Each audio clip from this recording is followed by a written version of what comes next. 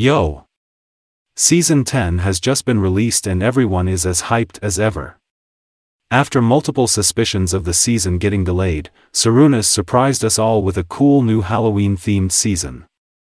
I'm here to give you guys the rundown of everything that has been changed as of Season 10, as well as the new cosmetics, emotes and all other new features. Let's first head into the Battle Pass, to see what new cosmetics have been added. Okay, so there's already a skull that doesn't look like a disfigured ghast at least. Also for the exclusive Battle Pass skin, we have a severed arm. Not really visually appealing, but hey, it's an exclusive skin, so who cares? Next up, we have the Elvis hat, which looks cool and you should totally get it. Then a common hat and emote that no one cares about. Diamond is basically metal gloves but recolored. Sky bucket. I don't know, it's okay I guess. Safety glasses is basically the cheap copy of medical mask. Actually no, it's the other way round. Next is a dead demon emote. Is that even possible? A ghost hat which looks quite good actually. And a random baby emote. Bat and bone hats are classic Halloween hats. This green emote would go very well with the vomit emote. Royale King is cool, but quite random. Love glasses is not even related to the season's theme. Maybe that's why it's free. An angry emote, even though we already have one funnier looking one. A raccoon that's sitting on your head. Honestly better than severed arm. A dead human emote. A sleeping demon, because why would we get anything else? And finally, the talk of the town. The new Season Pass exclusive mythical skins. The ghost hat and hands. It's translucent in the game and looks very cool. But there is one slight problem. If you want to be 100% ghost, you have to partake in gambling. All the Battle Pass items apart from severed arm and ghost top can be bought from the shop as usual. But of course it's much more profitable to buy the Season Pass instead.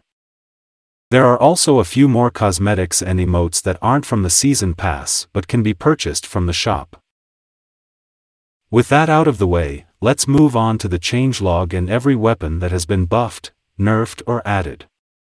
Starting with the more minor changes, the fire rate and reload time of the 75 auto has been nerfed to 110 ms and 1.5 seconds respectively. The Deagle's damage falloff has been buffed from 0.6 to 0.3. The Flintlock aka Pirate Pistol has had its accuracy increase from 1 to 2. The FAMAS has had its damage falloff nerfed from 0.25 to 0.4. It's still a good weapon, but its range has been reduced. Auto shotgun's damage has been reduced from 9 to 7.5. The Falcon's bullet speed has been buffed from 83 to 90.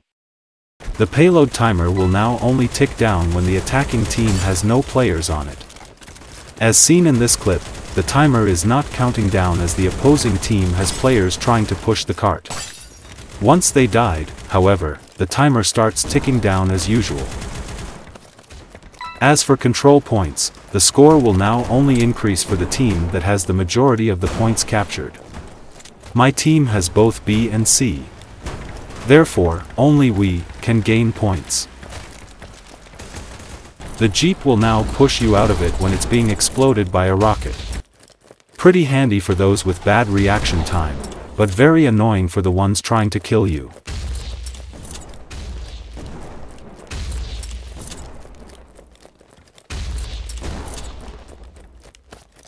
It also says in the changelog something about vehicles getting more armor to survive missile strikes, but I don't know.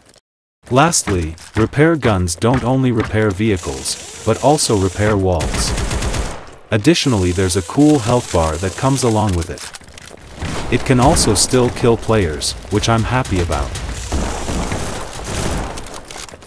Other minor changes include car damage being nerfed slightly, the C4 being slightly buffed and the trophy system being fixed due to its inconsistency. Now for the major changes. Firstly, extended magazines have been disabled for all shotguns.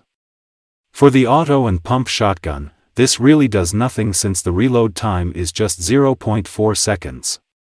It's extremely major, however, due to its effect on the sawed-off shotgun. In basically every previous season, sawed-off shotguns were hated due to their one-shot capability as well as it being a spam weapon. Now that it can only be shot twice, it takes more skill to kill an opponent with this gun. You can officially say goodbye to all of those annoying sawed-off campers. It's still one-shots at close range though, so be careful. The next major change is the crossbow. It now no longer shoots 2 arrows automatically, you have to click 2 times yourself. Its fire rate and reload time has slightly increased as well. This is actually somewhat of a nerf to the crossbow. Spamming 2 arrows is much harder than just clicking and holding. I don't agree with this change since their crossbow wasn't too OP to begin with. Next, the SCAR has now been buffed so the AK-47 and FAMAs won't be the only assault rifles being used. The SCAR's damage has been buffed to 13 from 12. However, its accuracy and bullet speed have been nerfed to 0.35 to 77 respectively. This gives the SCAR a completely new feel, but it's still vastly outclassed by the AK-47 in my opinion.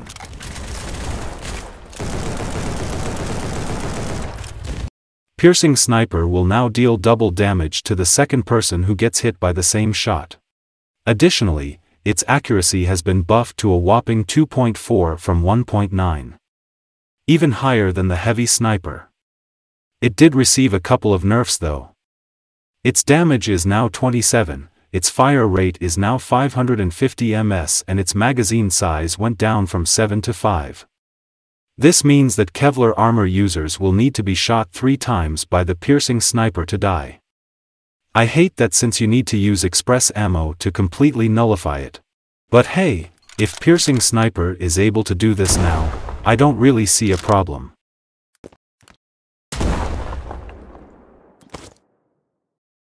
The ballistic shield now has 80 health as compared to 120.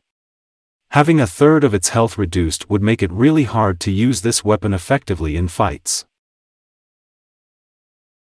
And finally, the 2 most popular changes in all of Season 10. First, let's start with the good change. Health Pack's range is now comically small. The reason for this nerf is to stop players from becoming invincible while in battle. Health Packs now can't be abused as much. Next, we have landmines. Before Season 10, they were extremely annoying, there would always be one behind a door. Therefore, with Season 10 came a change to the landmines. They could not be damaged by bullets and took 2 melee hits to destroy. A buff that was the opposite of what the community wanted. Because landmines were accidentally buffed, Sarunas decided to nerf them in the new update. Now they are extremely easy to destroy and don't even blow up when they get destroyed. Honestly, I think we'd all be happier if landmines were just removed. To finish off, I will be listing a few weapons that you have to look out for because they might be getting changed pretty soon. The P50 is currently the worst gun in the game, so Sarunas will definitely be doing something about it soon. The AK-47 and Falcon are currently the top on the list for best assault rifles, so they may be getting a nerf. It's unlikely, but the pump shotgun may be getting a nerf due to its one-shot capability. The M1 and light sniper may both be getting reworked in the future, though I'm not sure how. The heavy sniper may be receiving a nerf to its fire rate. The C4, sticky and frag grenades may be receiving a nerf to their range soon. And lastly, the new perk and side weapon that I'll be talking about soon will definitely be receiving nerfs or reworks in the near future. With all the technicalities finally done, let's move on to the actually interesting stuff. With Season 10 came new game modes: Football CTF and Delta TDM. In my opinion, both of them are better versions of their counterparts. In Football CTF, the flags spawn around the middle and you used to have to take them back to your base. However, it was changed so that you had to take the flag to your opponent's base instead, making maps like the Heist not actually imbalanced. This is basically a simpler and better version of CTF in my opinion, as defenders don't exist here. This means that there will not be a crazy amount of walls and mines surrounding the flag, making it impossible to access. It's also a lot more action-packed. Delta TDM is a little more confusing. It's still team deathmatch, but this time, the scoreboard looks like this.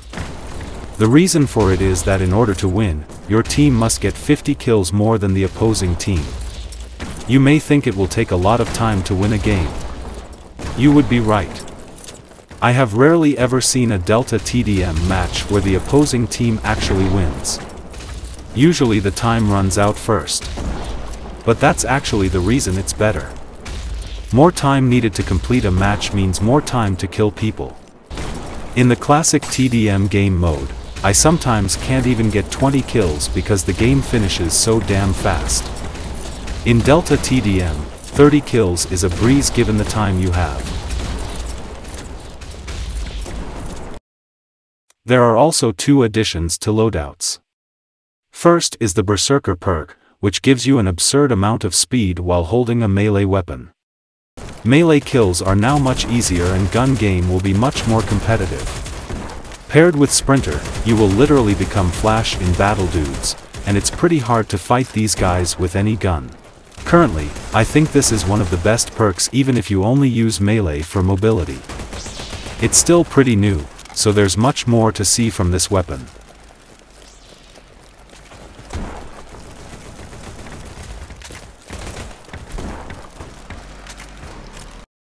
Next up is my new favorite weapon, the Shuriken. It slows you down and takes 2 shots to kill, even if you have Kevlar armor. If you used armed with this, you get 43 shurikens instead of 15, which is a major increase. Just its slow down effect makes it viable to use with every weapon. It's completely busted right now, so it'll definitely get nerfed in the future. Even so, I will still like this weapon because we can now become ninjas in Battledudes. Last but not least, we have the 3 new 1v1 maps that were added shortly after the season. Here are the overview of the maps. I've played on all of them with a few friends, here's what I think of them.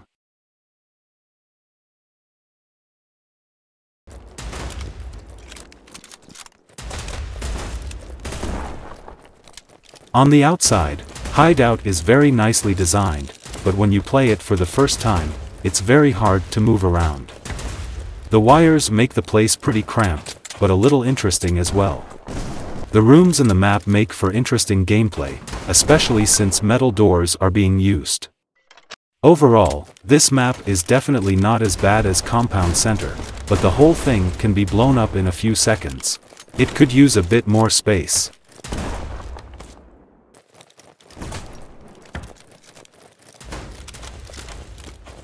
This map is quite spacious and big compared to Hideout.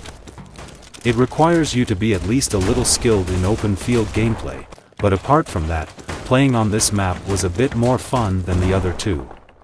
While it's not as nicely designed, I do think Satellite is the best in terms of gameplay.